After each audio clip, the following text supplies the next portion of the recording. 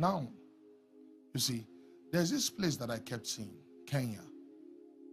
Very beautiful country that God wants to do a lot with in Kenya. There's an amazing prophecy upon that country. But there's about to be very sudden trouble.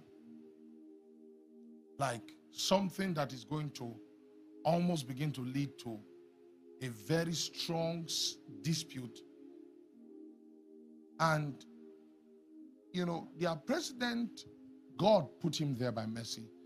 But we should pray for the Kenyan president. There's about to be something that is going to really shake the seat he has been given.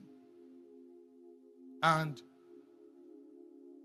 this beautiful country of prophecy, Satan wants to crush the plans of God for them by bringing something that will incite left against right and right against left.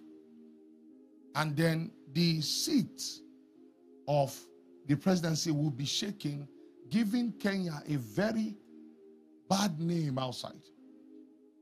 You see. This thing I'm saying in the spirit is already boiling.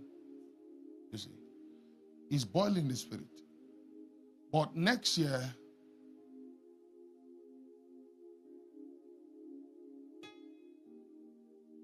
see, from March down, you are going to see. Now I'm giving you signs. You are going to see these things begin to happen. All together. The crowd was protesting against controversial new tax measures being pushed by President William Ruto and with many already passed by lawmakers.